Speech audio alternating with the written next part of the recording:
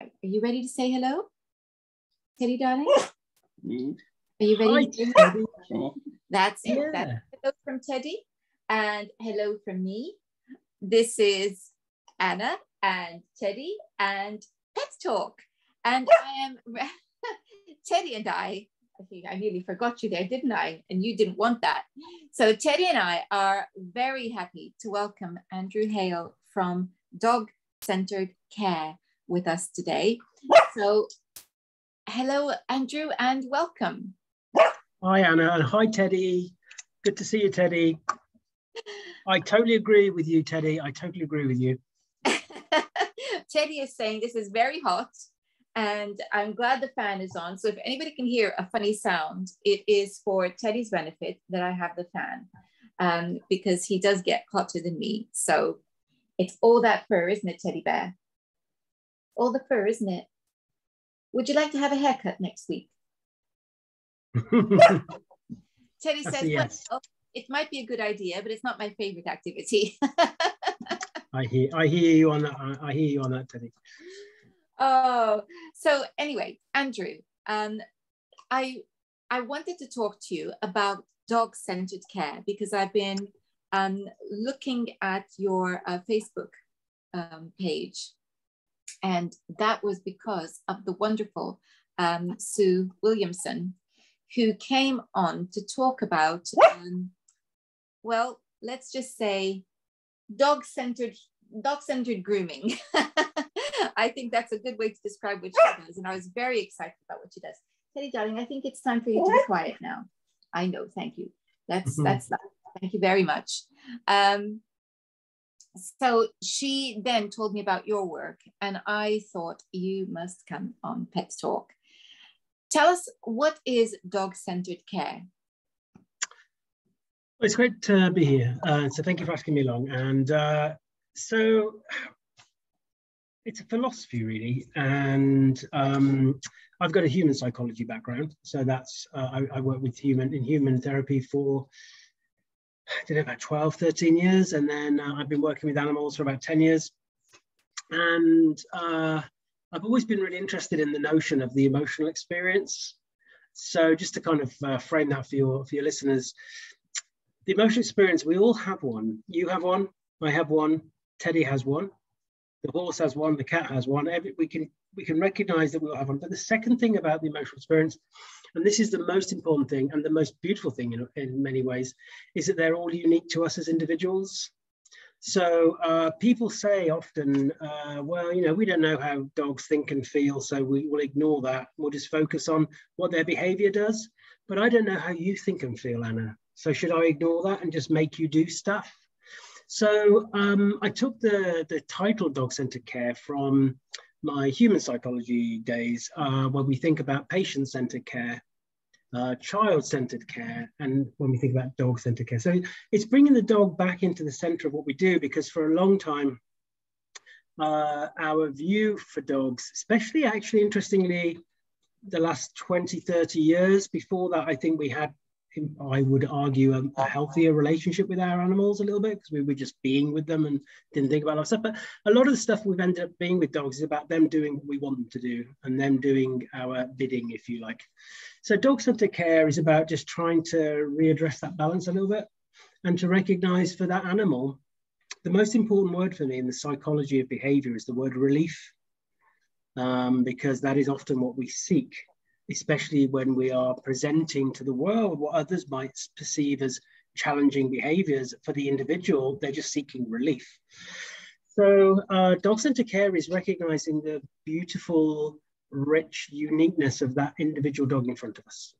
And how do we best become available to their emotional truth, and therefore better at being able to look at their care and support needs. So that's dog-centered care, really. That's what it is. So it's quite a broad thing, but it's just anything really that we move away from this notion that somehow the most important thing is just to train a dog.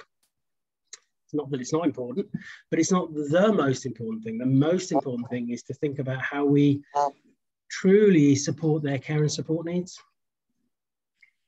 You know, that is just why I am so delighted discovering your work, because it seems to me that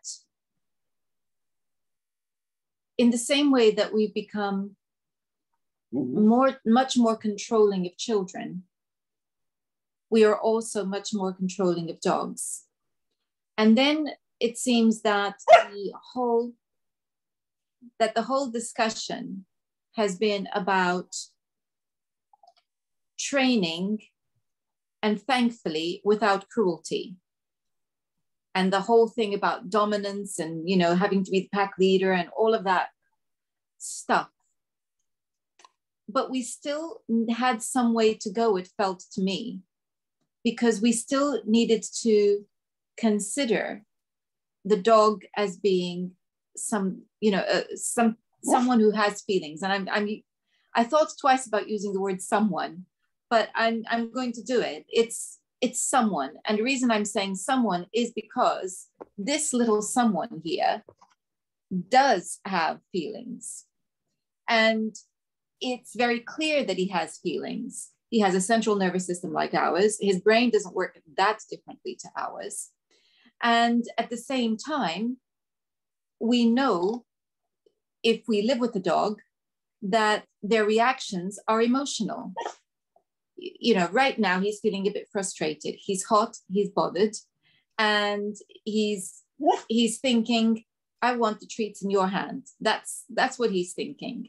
And he's going woof, and he's turning. It's very, very clear what he's feeling.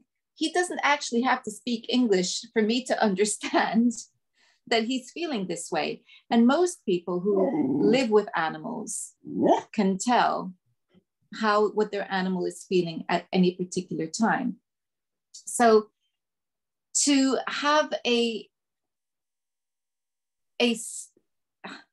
dog-centered approach is really important, because we want dogs to fit into the human world. And I think that's at the core of what I feel, is that we have been the pressure to make them adapt to our world is so great that we're losing sight of the fact that they are dogs and that they are a different species. And so it's almost as though, as you say, in our attempts to get it right, we've lost something. No, I think you're right. I think there's a lot of psychology behind a lot of this, of course, because we're all kind of indoctrinated into what we call the good to bad continuum, which is, this is good, that is bad, we'll reward the good, we'll punish or ignore the bad. And that seems to make sense until you start asking questions of who is setting the narrative regarding what is good and bad. And this is where, when we look in the past, you alluded to it there, where we had the notion of children should be seen and not heard. That was very much people in the adult world deciding what that child should or shouldn't do regarding appropriate behavior, without necessarily thinking about what that child's emotional care and support needs are. We can stretch that out more and think about the notion that women should be seen and not heard, Anna. That is what has happened over a period of time, that somehow women were expected to behave in a certain way based upon the narrative, a wider narrative of another. And we've kind of ended up with dogs should be seen and not heard for the same thing. And especially with the advent of the dominance model, with this notion that somehow dogs should fit a certain way of being for them to be a good dog, that notion of a good dog. And I think we had a big explosion around this of the big commercialization of dog training from the 1980s probably onwards, where the general public were convinced that the most important thing was to have a well-trained, obedient dog. And this has created a bit of a nightmare, because everything then becomes a training or obedience issue. So if you ask the dog to sit and they don't sit, the dog is now being disobedient, without thinking, I wonder why the dog can't sit. There could be lots of reasons why the dog can't sit right now. Pain, being overwhelmed, processing something else, not knowing what you're trying to tell them, whatever it is. By making everything into a training issue, therefore, where's the room for that dog to communicate need? And most importantly, to communicate self. When you start thinking of behavior as a communication of need, a communication of self, we realize how difficult it is to have all that kind of compressed down into the control of another. So a lot of the general public then, when we think about the difference between task and care, I talk about this a fair bit, we can easily get stuck into task, and that's dog training, right? The task is the dog will do this.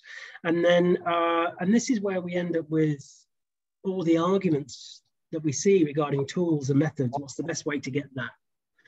Without thinking about whether, well, one of the first important questions is, well, should we be even looking to get that? Is that important? Is it that important?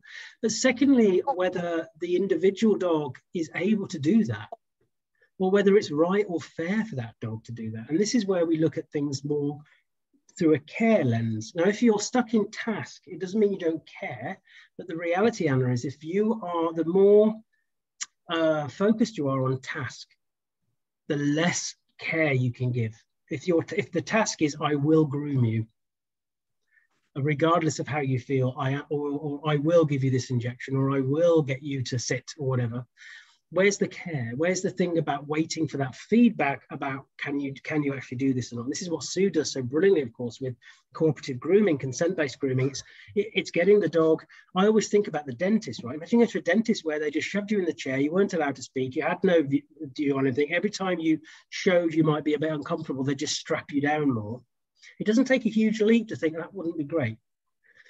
So this is what it's about, really, is thinking a bit more about maybe the task is very much about creating a quiet, compliant dog, which I believe is not the most important thing. The most important thing is a well-regulated dog, especially when we think about what we provide learning experience-wise in that first 12 months for the dog. Because Mother Nature, as humans, we're really focused on structured learning. That's why we have schools, right? So, and we go to training classes and all that kind of stuff. Mother Nature doesn't care about structured learning much. Mother Nature really cares about experimental learning and how we learn to self-regulate. All social juvenile mammals are designed to dysregulate, and actually self-regulation is not innate. We have to learn it. We learn it through experiences. And Molly, who I share a lot about Molly on my stuff, she came as a rescue pup, 16 weeks. She was a big biter, and I know puppies bite, but she was a big biter. So we had to work out from her, the expectations was on us, Anna, not on her.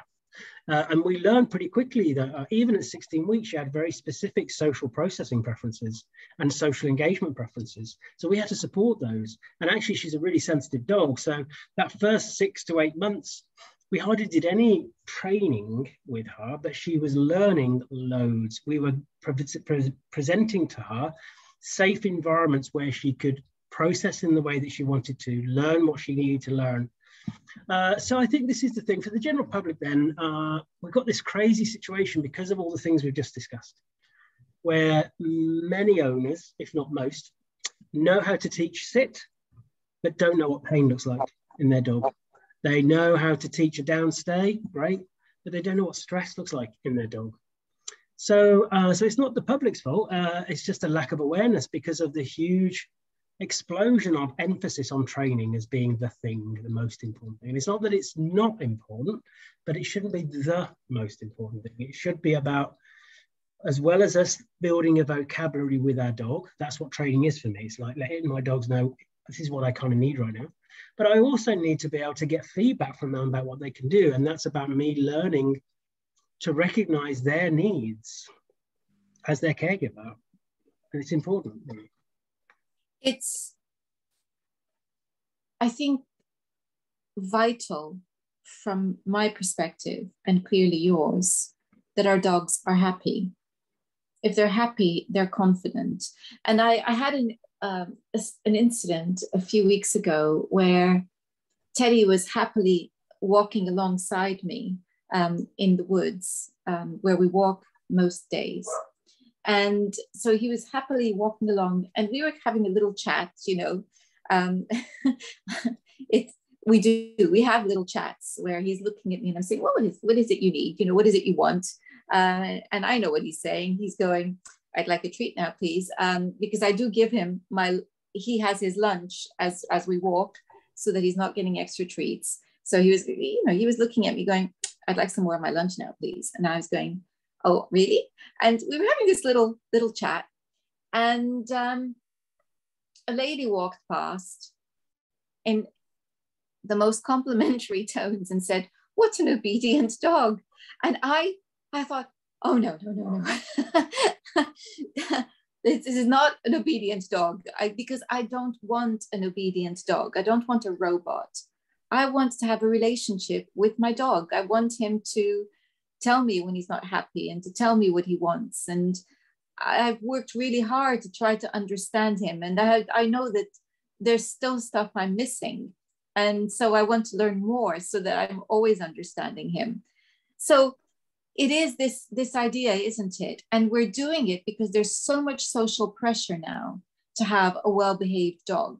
When we're in a situation where a person only needs to be afraid of your dog for your dog to be accused of being a dangerous dog, that's really quite a scary situation to be in. And I know many of my friends, who get very embarrassed if their dog misbehaves, that barks because they see something that they're afraid of. So how do we turn this around? Well, that's quite a big question, actually, quite a profound one, really, because of course what I talked about a moment ago about the being kind of indoctrinated into that good to bad continuum, and how we're all kind of, many of us, our behaviors are being pushed through various different kind of conformist filters. And that's important, by the way, because of course we've got to have social decency and kind of societal norms. I think that's important to a point, but there also becomes the point where people can find it very hard to have their own individual care and support needs met. As humans, we're not very good at recognizing stress in each other, let alone our dogs, but we're also not very good at recognizing stress in ourselves, right? I think this is important. And we're also really rubbish at communicating emotional need. And what a shame that is, that we come through a system and a society that we find it really hard to express emotional need. And that's mainly because we don't get an adequate response for it when we're younger. That's just another point. And I think for me, it's called, the process I embark on with clients especially is something I call supported awareness. So, there's bigger picture stuff that has to shift, because of course the average person on the street is still blinded by the dominance model because they see it on the telly and all that kind of stuff. So, but I know two things when I meet a client. First thing is, many of them, and not all of them, but many of them, their view of their dog's care and support needs is probably 180 away from the reality for the dog. But secondly, that they care for their dog deeply. They want the best. They want to have a bond. All the things that you were talking about, they want that, actually. And I find the vast majority of people, when they have that supported awareness to actually see the reality rather than what they perceive it to be, it's a relief, actually. And you're right, there is a lot of societal stuff that we have to recognize, the law being one of them, and I think that's important. But actually, again, I find that when people truly understand and connect to their dog's care and support needs, and they move away from task, they get a lot of those expectations go away then that are attached to task, and they shift into care. It's a lot easier to look after and support our dogs, because we're already thinking, actually, I won't do that situation because that's more likely to be very difficult for my dog. Everything is about slowing the whole process down. A lot of dog training is the opposite. How to do this faster, especially when we think about a lot of aversive training, because it seems to happen very quickly. But I can tell anybody listening now, this is just the reality of aversive training. And I get it, because it seems very alluring, but if we punish a dog for, let's say, they're lunging and barking at another dog, and we aversively punish that, what we are saying to that dog is very clearly, I don't care how you think and feel right now. The task of you not doing that behavior is more important to me than how you feel. It's just a reality. And that's the same for all of us, by the way. We have to recognize that, unless anybody's a saint, we all can shout at our dogs sometimes because they Pierce off, right? But that's what we do. So, but you know, if the dog is like, we're like, we'll just go and lie down for a second. I'm trying to do a Zoom call. It's not the end of the world, Anna. It just isn't. But I have just said to my dog, I don't care what you want right now. I need to go and lie down. But we say that to our kids. We say that to our partners. You know, so it's not the end of the world. But when we start thinking about true rehabilitation or support or whatever it is we want to call the process, we have to, if we truly care about the dog, understand what it is that their care and support needs are. And most people do want to do that, and it is a relief for them. The thing you were talking about a moment ago about how embarrassed people can be by behavior of dogs, and again, there's a psychology behind that. There's something called social evaluative threat, SET, social evaluative threat. And we have a part of our brain that really wants to avoid social judgment and social exclusion. It's a powerful part of the brain. In fact, it's so powerful, it elicits the same kind of, it's the same similar part of the brain to what that fires up when we're in physical pain. So it's painful, right? That kind of sense of emotional rejection. So that's why I know it's hard for my clients, because when somebody's like, your dog should be this and your dog should be that or whatever, or they're having those kind of looks when the dog's having a woof, it's really hard for them in that moment. So for me, this is why I love talking about the emotional experience, Anna. It's a recognition that we all have one. So my clients' emotional experience is just as important as the dog's.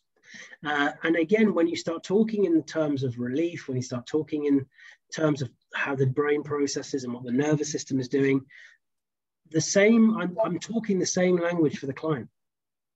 You know, so I have two really simple analogies. The first is how the brain processes. So if you imagine that the brain has lots of little doors in it, we need as many doors to stay open for our brain to be able to safely and calmly and rationally process what's going on. Pain and stress are big door closers. And we all know what that feels like. We can all be quite stressed and we just can't think straight because we haven't got enough doors open. It's as simple as that. And then the nervous system, I use the good old bucket analogy because it's a simple one. So the bucket is the nervous system. The water in the bucket is how much the nervous system engages.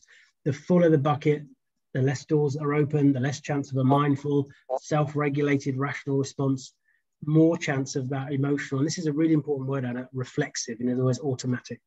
And we can all say and do things in the moment when our bucket's too full that we might apologize or regret later when we calm down.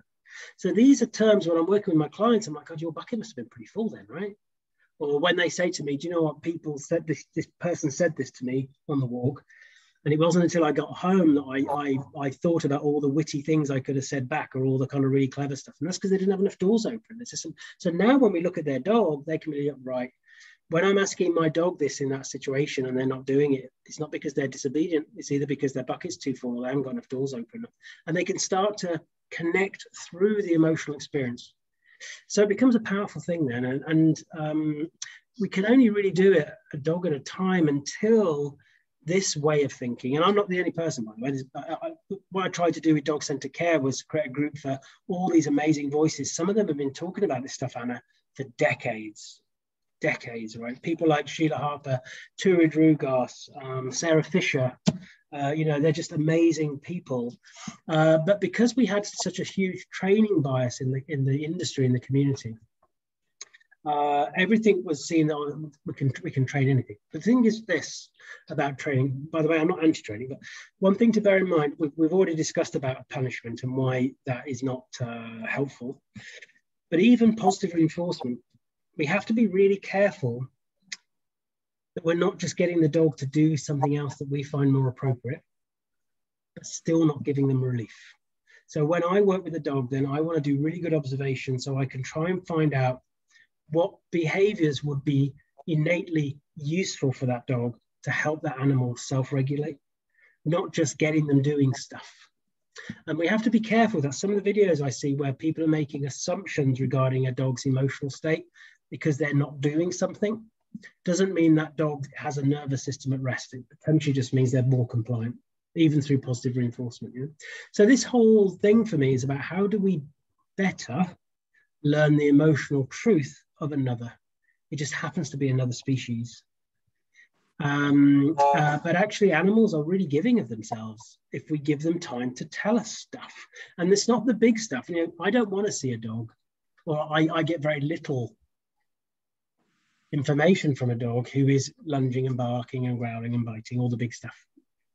It tells me the dog's stressed for sure, but I want to do observations when that nervous system's lower down. That's why when I first start working with somebody, some people can think, well, why aren't we going to take my dog around to the dog stand? Because that's the problem. But there's so much that dog could tell me before we start thinking about being around things that it finds hard, you know? And that's the richness that they have for us, and we can learn a lot for sure. And then if we're going to use reinforcement, and I do, of course, it's far better to reinforce behaviors that have innate value to the dog and is useful. Well, yes, because now we're talking about motivation, aren't we? And with the best will in the world, Teddy is not interested in ball games. He's just not. Does this mean he's not retrieving? Oh, he does retrieve. He brings me my slippers. He brings me anything I ask him. If I drop something and I've got my hands full and I ask him to go and get it for me, he will. He will bring me anything I ask him as long as he knows what I'm asking, very happily. And the reason is because a very long time ago, he learned that earned him something that he likes. So, and he's an enterprising dog. If he's bored, he will go and bring me things. He will go and find things to bring to me. So he's motivated to do that.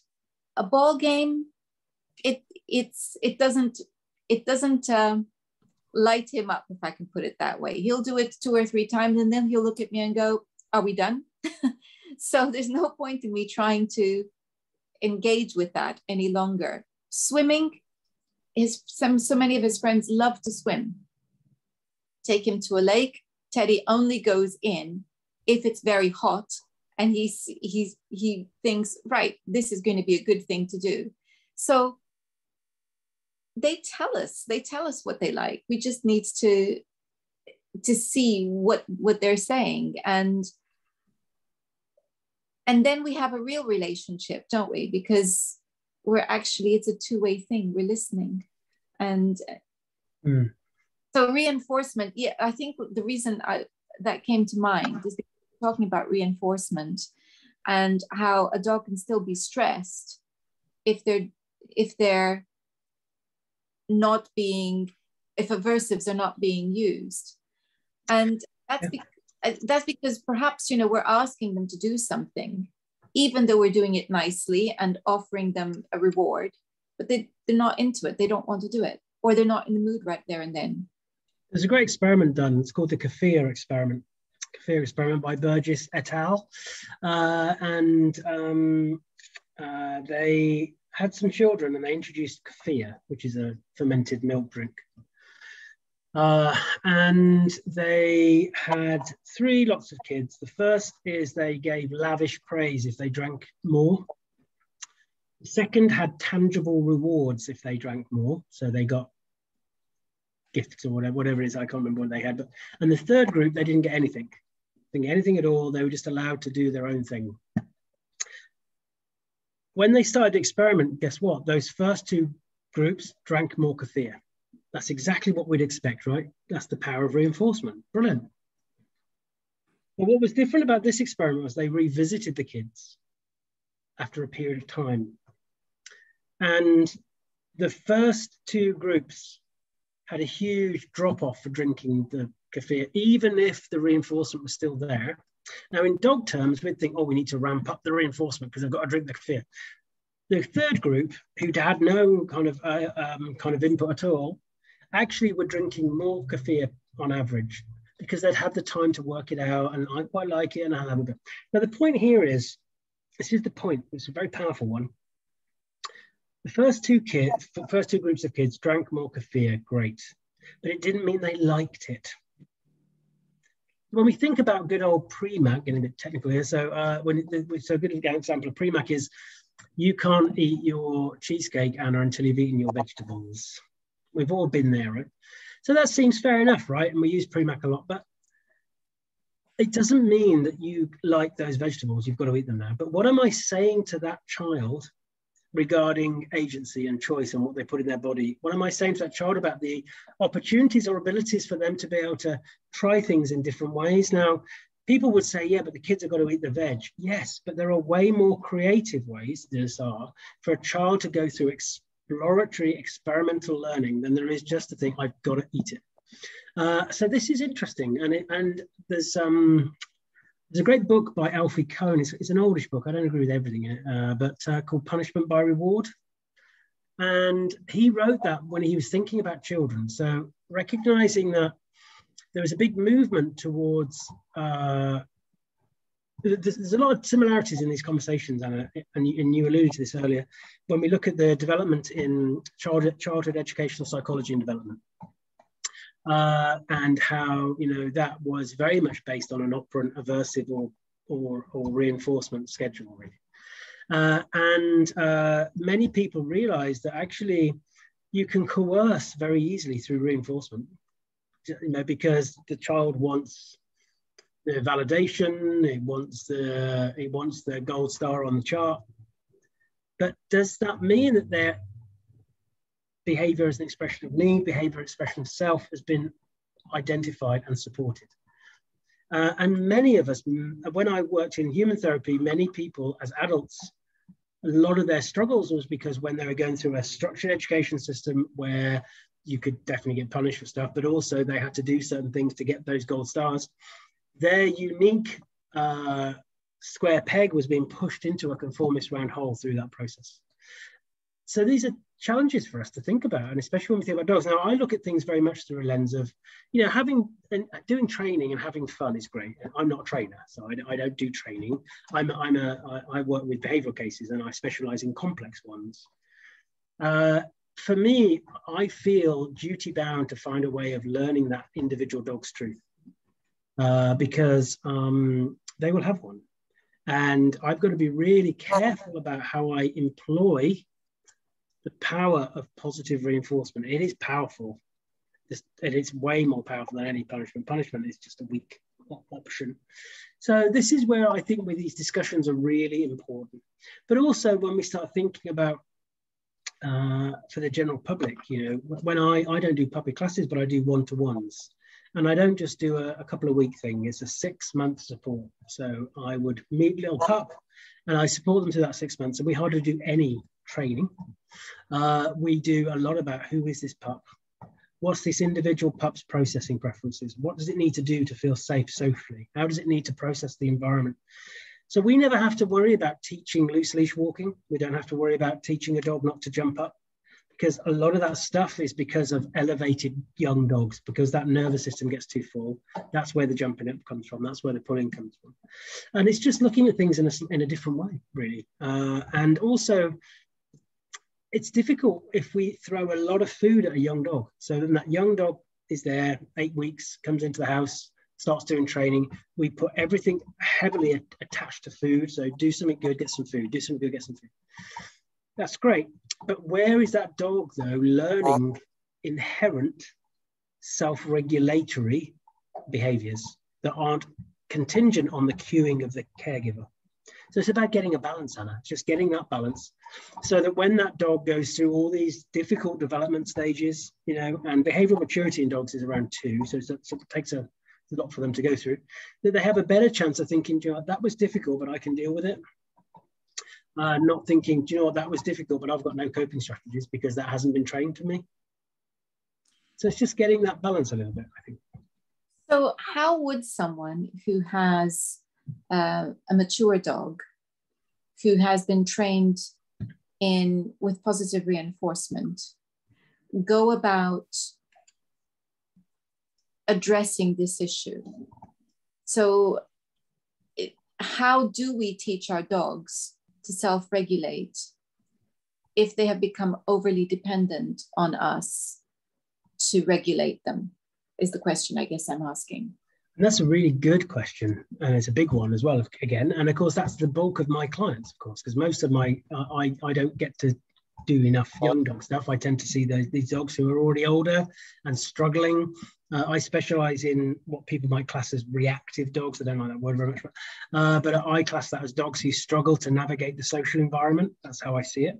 And often anything the caregivers have done There's a heavy training element, so the dog is often having to be over cued to get them by a situation, but they have to keep doing it every time. So for me, it's about stripping everything back and trying to learn from that dog first. So, and even in one session of just not doing much, this is what I love about free work. I don't know whether you've heard of free work, Sarah Fisher. Sarah would be a great person to have a chat with. But, I love free work because it takes away a lot of the other stuff, and it's something very unique and different for the dog because they wouldn't have done it before.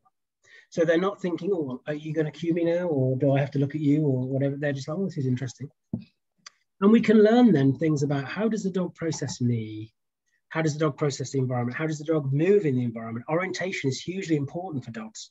I'm working with a dog, well, I've just finished working with actually, who used to bark and lunge at other dogs.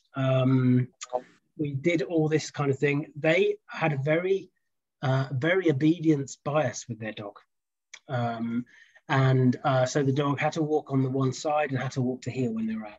But if they saw a dog, the dog would bark and lunge. See, when we stripped this back, Anna, and got rid of all this stuff, and I'm lucky because I've got enclosed kind of facilities where we can just take our time.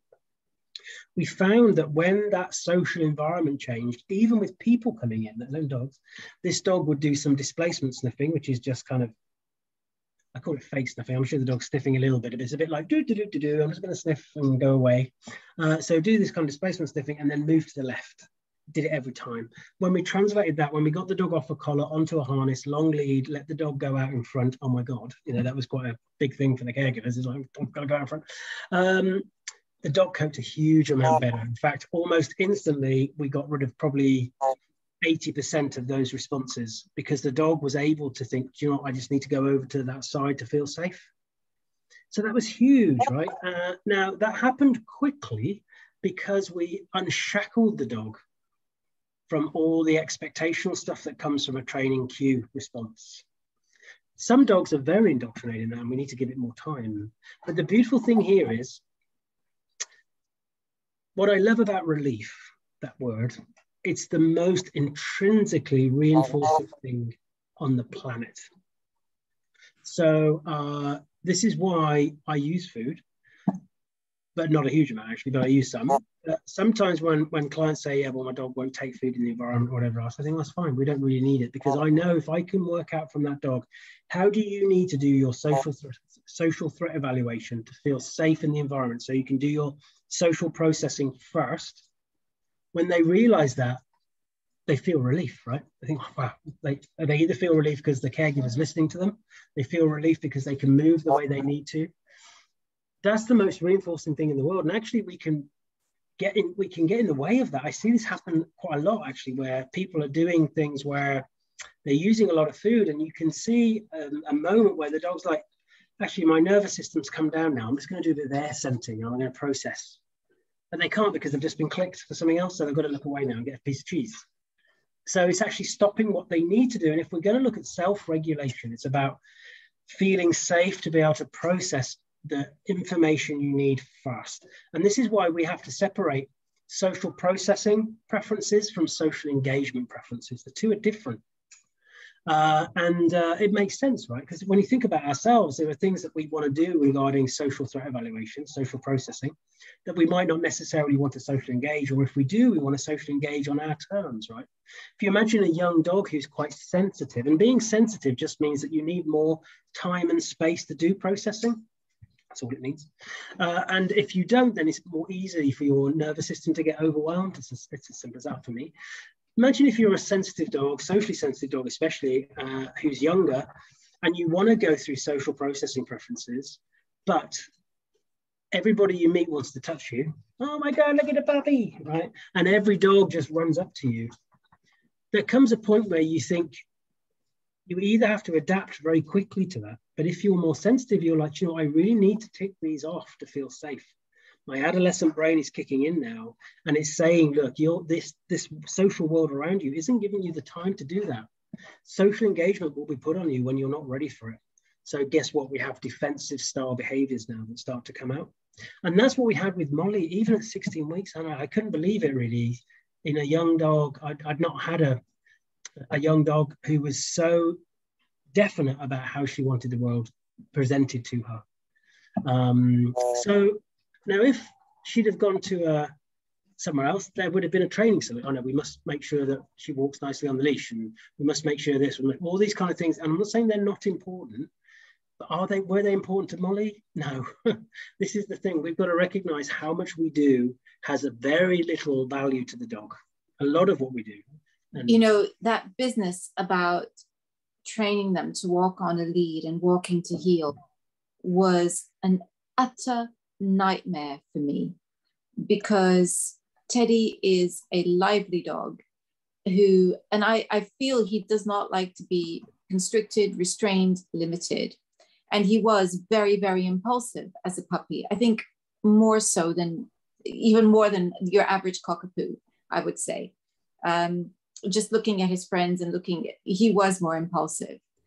And I had a choice. I can either be miserable, make him miserable, or I can run with him. And I decided to let him run. And I used to run with him. I don't know if it was the best thing to do, but I know it worked for us. And I noticed that he was more likely to want to do that at the start of the walk, I felt that, and at the time I was very new to the dog world, but I felt what he needed was he wanted to sniff everything at once to feel safe. Mm. And I felt it was wrong to stop him from doing that it was going to make him very stressful. So I decided that I would run with him. And so I chose to do that. I would walk with him. If I was going to walk out my front door, I would do it at a time of day when it was not so busy, so that it wouldn't be a menace to anyone. And I would just run with him. And sometimes he would stop. And of course, you know what that's like if you've been on a lead with a dog and the dog's running and suddenly he stops and you go rushing forward. But we found our way. And then on the way home, he was much calmer. And that's when I would do the training, because he was much more receptive to that at that point. And that just worked for us. And I always say I didn't really get any sense out of him in the first 8 months. At 8 months, when he first cocked his legs, suddenly he was more willing to take a slower pace, if I can put it that way. So it worked for us, and it took the pain away, and I didn't feel that I was imposing anything on him. But I really feel for people and puppies who have this pressure to walk nicely on the lead when the puppy has other ideas. And it's really important, because so many things you said there are really, really important points, because sniffing definitely, when we think about a lot of what the general public do with early training is about hear this, see this, hear this, see this, not sniff that. So we're already taking away a really important part for that dog to do processing, especially the processing they need. So sniffing is important. And also the part of the dog's brain that helps them to moderate their behavior doesn't come online till the end of adolescence, Anna. So some of those doors aren't even open, right? So we're asking a huge amount. And for me, pulling on the lead especially is a clear correlation to nervous system elevation. So that can be excitement, of course, whatever it is, but that's what creates a lot of stuff. So, and this is why many people really struggle. They go to the dog training in the village hall, great. Dog walks to heel, great. In the garden, dog walks to heel, great. When they walk outside, the dog's dragging them down the road because the dog is too elevated in the environment. And with Molly, we live on a beach here. I can see the beach from here. It's really lovely. And she didn't see the beach until she was about 9 months old, because it would have been too much. And yet so many people take, because they think, well, I've got to get my puppy used to everything, so I must go down the beach. It just creates this elevated dog a lot, so that when that young dog's in puppy brain, they're 100 miles an hour, right? They can do fast really easily. We have to invite them to recognize the joy and benefit of slowing things down. So with Molly, we took her to, like, there's an orchard up near here, where we could just either have her on the off the leash or on a long line, so she could get used to mooching around. This is what I do with my clients' dogs. So they don't have to teach loose leash now, because the dog really values just sniffing and slowing down. It's looking at these kind of things. But I think what I love what you said there about, you said, well, I don't know whether it's right, but it worked for us, it's right for us. And that's really important, because there is no rights and wrongs ultimately. I think part of the problem is, as well, is we created this notion of the dog. This is how dogs behave. This is how dogs learn. Who are the dogs? It's a bit like when politicians talk about the people. Well, who are the people? You know, so Teddy is a unique, beautiful, rich, complex one-off, right? He just happens to be a cockapoo. He happens to be a boy. He happens to be a dog. But he's a teddy, right? And this is the beautiful thing. And this is what I love, again, about talking about the emotional experience, because at the heart of the emotional experience is recognizing that it is unique to us as individuals. You and I, Anna, could be at the same place, doing the same thing at the same time, and be affected by it very differently. That's the beautiful thing about it. So you did what was right for you and Teddy. And sadly, especially on social media, people put stuff out there, especially caregivers, they put their personal experience, then all the professionals dive in and say, oh, but you know, that's what they did. And that's how they felt that connection, and it worked for them. So there are no absolutes, Anna, apart from kindness. That's something my husband says often. There's no absolute but kindness. And I think that's what we should think about, really. Actually, I like that, because that is my primary concern. Is I want Teddy to feel confident and happy, and he doesn't always feel confident and happy. We saw earlier when we started the talk, he was feeling a bit hot and bothered, and so he's been allowed to leave the room quietly without disrupting the interview. So I've arranged that while this was happening, so that he could actually leave the room and go downstairs, where he might be feeling more comfortable, hopefully be feeling more comfortable. But it's a simple thing. And there are the things that are more difficult. And I think a lot of it is pressure on the human side of the relationship to have the dog behave in a certain way. And the pressure could be, and this is a classic one, and parents will recognize this, because it's the equivalent of having to get children ready for school in the morning when they have no concept of time. You know, they want to do this, they want to do that, they want to do everything but get ready for school, and the clock is ticking, and the parent has to go to work and get them to school so that they can go to work. And it's the same thing as with dogs sometimes, wanting them to, the pressure of time, get to the groomer on time, get to an appointment on time, get to the daycare on time, whatever it is. And we're wanting our dogs to rush.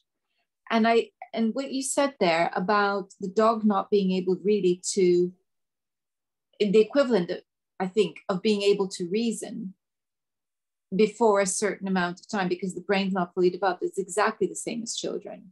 We know that until the age of 7, they don't really have the same ability to reason that we have, because the brain has physically not developed enough. And we begin all of this with puppies. And because we say, okay, well, they need to be trained early on. They need to be exposed to everything that's going to be part of their lives early on. Okay, yes, but they're still puppies and the brain's not fully developed. So we have to really think carefully, I think, about how to manage things best, allowing them. And that's why, and you were talking about Ace Pre-Work and Sarah Fisher, who I've had the absolute joy of interviewing for Pet Talk. Brilliant. Oh, good. I didn't see that. I saw Sue's chat, but I didn't know you could speak to Sarah. So that's great. Yeah, brilliant. And I love that approach.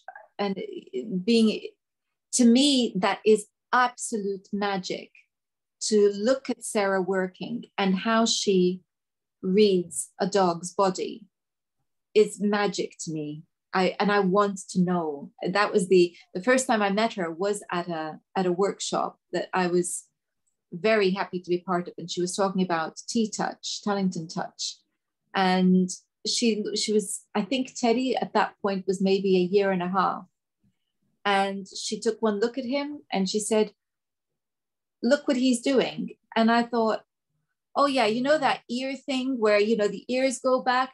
I don't know how to do that with Teddy because he's got floppy ears. And she said, oh yeah, she said, that's okay. Here's how you do it. I hung on her every word because I was so wanting to know how to read his body.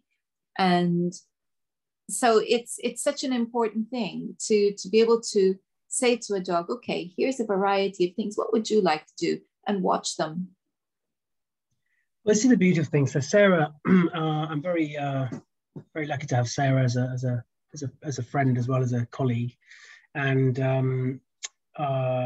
she is, for me, probably the biggest inspiration on me professionally, actually, over the years, and she is showing us the importance of learning from the dog first and giving ourselves time. It just, you know, we can learn a lot from a dog. I normally learn a huge amount from a dog in that first 10 minutes, actually, because I can see where that nervous system is for the dog. I can see how they're processing or not, or what the kind of situations might be. But especially when we give them time to be able to tell us a story. And when you think about it, Anna, there is not really any difference between me and you and the dog and the cat, other than, these are big things, I know, species-specific need and species-specific ways of communicating need. Everything else is kind of not that important regarding differences, subtle or otherwise, because ultimately that animal will have need. So we either ignore need and we just get them to comply, or we try and recognize need. But it's the same with kids, and you're absolutely right. You know, a lot of this stuff, you know, when we think about some of the TV shows like Super Nanny, that kind of thing, it all looks great, Naughty Steps, that kind of thing. But what are we teaching them? There's a huge difference between what we are taught and what we learn. Huge difference. So when we think, oh, I'll teach that child a lesson because we think we're teaching that child a lesson by doing that. What is that child actually learning, though? So, for example, we might, if that child is their behavior that the human has decided, the adult, sorry, human, the adult has decided that the child is playing up or having a tantrum or being demanding or whatever. They've already decided that. So they're going to teach the child a lesson by saying, if you do that, you're going to have to sit on the naughty step. So now we feel the child has learned that if they do that, they're going to end up on the naughty step, and if they don't, they won't. So the child has been taught that lesson, great. But the child also, though, has probably learned, nobody listens to me when I try and communicate need, or the answer to trying to communicate need is exclusion, whatever, it could be a whole list of stuff. So we talked about earlier, why is it that as adult humans, we are really bad at communicating emotional need? We'll just give them one possible example right there, right? So the difference between what we're taught and what we learn, and I would ask anybody listening to think back to when they were at school and to think about what they remember from a structured educational point of view. And the answer is probably not much. There are some things that we remember that add value to us, like reading and writing, for example, or some particular subjects that we really love. But most of it, we'll have forgotten it, right? What we still remember, though, very, very viscerally, is what we learned from that experience regarding experimental learning. How did we connect to our peers? Did we feel safe? How did we connect to authority? So these are really important things we've got to recognize, Anna, that difference between what we are taught and what we learn. Okay, so this is all very well. And as a clinical hypnotherapist, I can completely hear, you know, what you're saying. But there are still things that need to happen. There are still things that need to be done. And the fact of the matter is, we can't have I'm just hearing what people might say. We can't have our dogs dictating to us. We can't pander to them. And, you know, and as I said earlier, there's the pressure of time, for example, and we don't always have time to let them sniff every blade of grass on the way to the car where the car is parked. Andrew, this is not practical. It's not the real world. You know, I think I remember being at a multi-agency meeting with a vulnerable young adult and their mother. And I remember somebody was there, I think it might have been the police, I don't know. But anyway, he was saying that all these things have to change, right? And the mother said, and it stuck with me,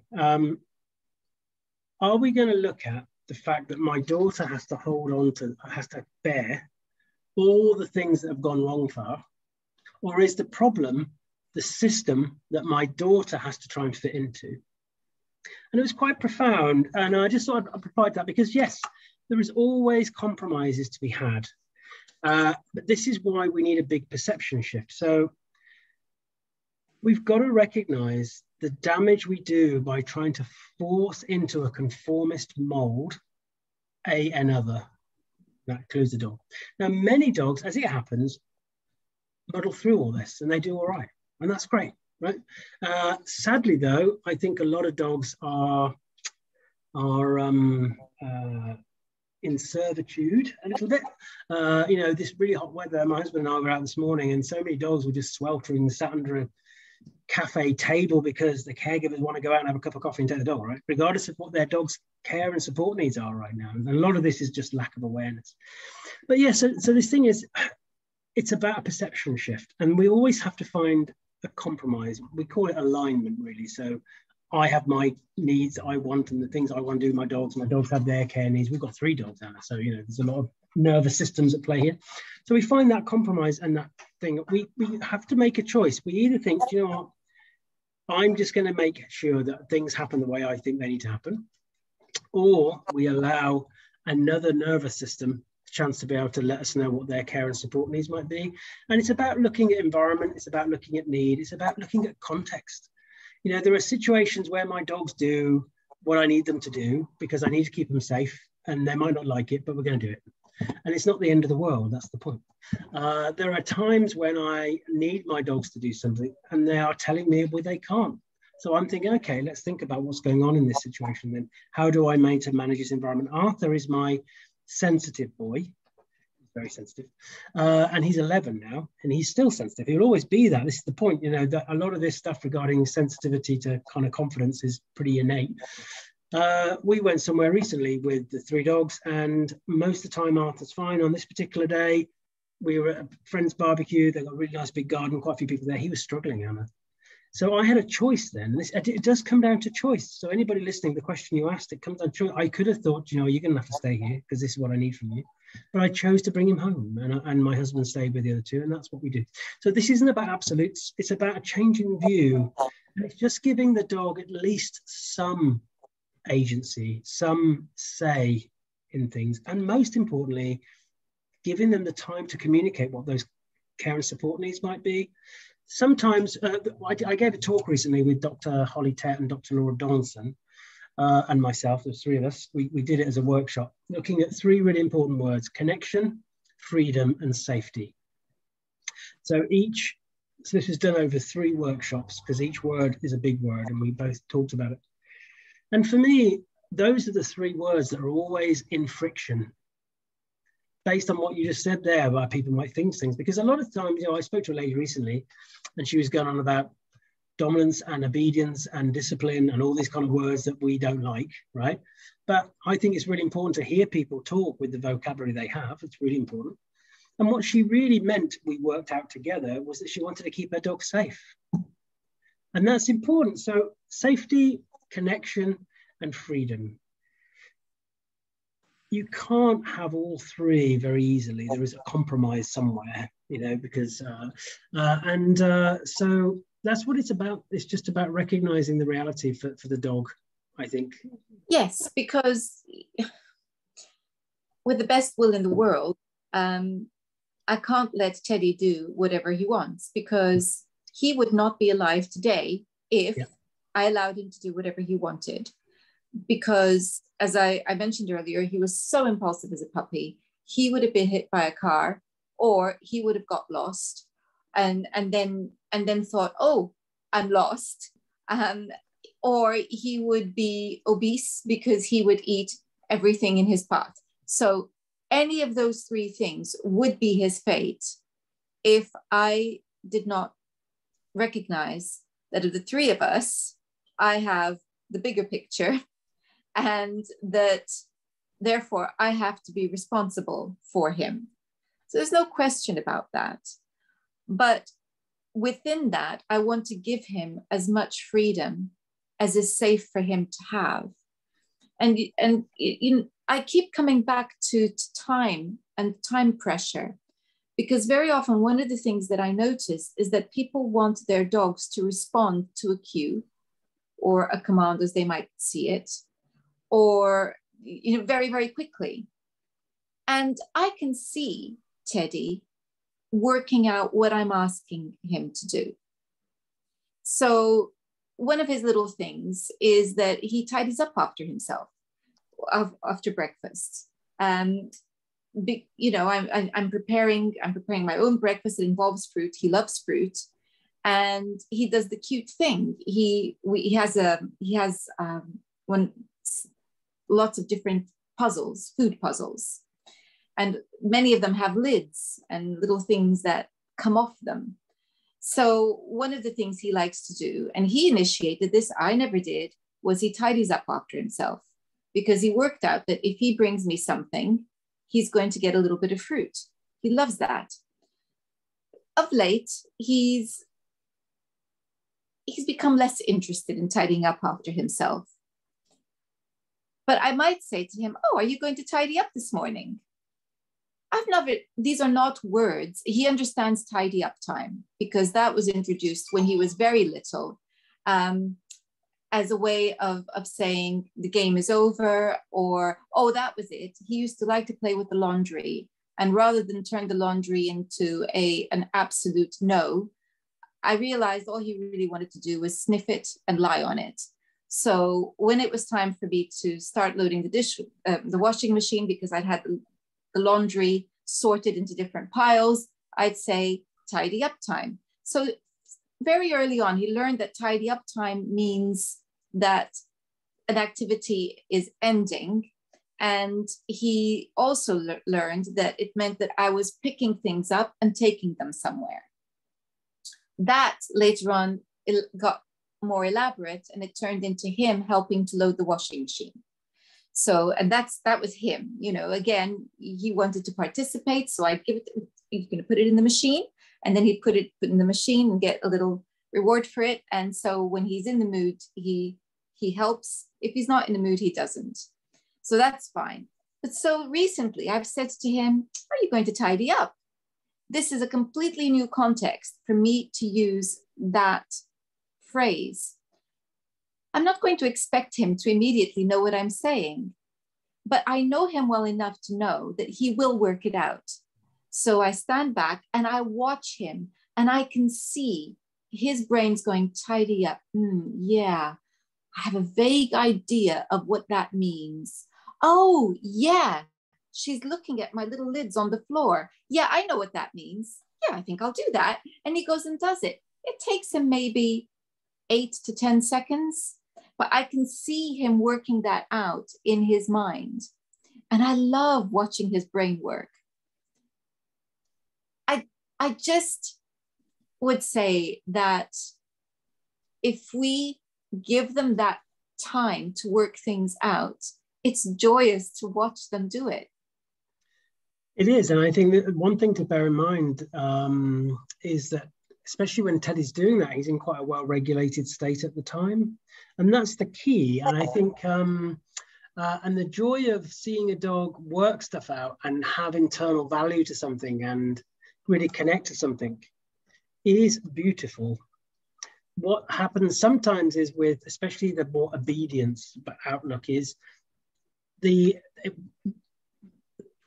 often always the whole situation is very stuck in task. You know, you will do this because, you know, rather than what you described there, which is him connecting various dots in his head and bringing those kind of things to the fore and making a connection. And learning should be that. I think learning has to be, we know that unless we're in a well-regulated state, we can't learn. We can't learn very well. We can do things under pressure. That doesn't mean we necessarily take it in and we have value to it. And I think this is something that the general public don't know enough about, because as I say, they can ask their dog, like you said a moment ago, they expect the dog to do it quick. They're kind of sold this notion because of all the Facebook stuff we see, the kind of courses and that kind of thing, get 100% recall and all that kind of thing. There is no 100%. I can tell you, in my early psychology career, I worked with people from the services who are trained extremely well, but their training can and does fail if they're not in a well-regulated state, if that emotional state overwhelms them. And it's no different for a dog. And I think this is important, especially when they're younger, like you say, you know, so it's no point in barking orders at the dog and expecting them to, especially if they're already in an elevated state, you know. So I think training for me is teaching. It's about building a vocabulary. It's about building that kind of response. It's about me saying, I'll learn about how you need to communicate and I'll help you to learn how I need to communicate. And then it becomes beautiful. And the things you talk about with Teddy, these kind of spontaneous little moments. And also, you know, we know there's been lots of studies on this. A dog's vocabulary, the bit that we teach through structured education, is a fraction of what they actually learn. Look at Kathy Gregory's work with free will training, which is just talking to dogs and using the same language and how dogs attach to it. Most of the stuff that gets my dogs really excited are words that I've never deliberately trained for them. And they're really good at thinking, if I hear that word, especially at this time of day. So my husband goes nuts with me because I always say right before we do anything. But my dog's like, oh my God, that's walk time, because it's that time of day. I could say right at like 3 PM, nothing happens. But if I say it in the morning, they think now it's time to go, because that's when Dad does stuff. So they're amazing, aren't they? They join. So that's what I said earlier. There's a big difference in what they're taught and what they learn. They're learning all the time. They certainly are. And I am so grateful for our conversation today. If people want to contact you or learn more about your work, how do they do that?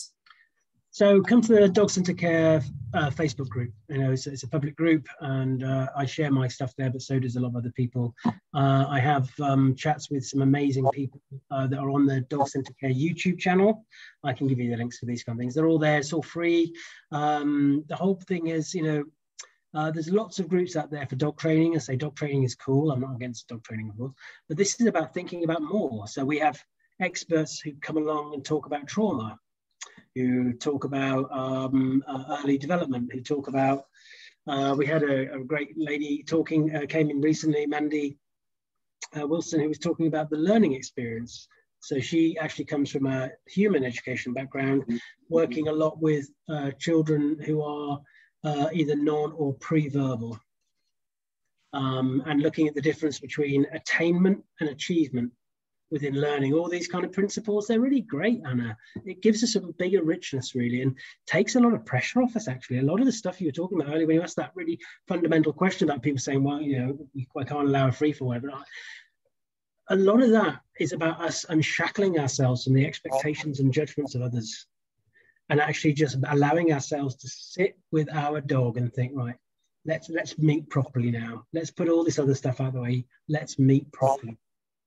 Indeed, and that's why I absolutely loved finding your Facebook page, and I love what you do. So thank you so much. I will be putting the information, the links on the description box to this wonderful interview, along with the link to the interview I did with Sarah Fisher for viewers who missed that the first time round. Yeah, Any opportunity to hear Sarah, please Yes. take it, because she's an inspiration for sure. Yeah. So thank you so much, Andrew, for joining us on Pet Talk today. Thank you, Anna, and thank you, Teddy. I know he's gone off to do other things, but it's great to see you.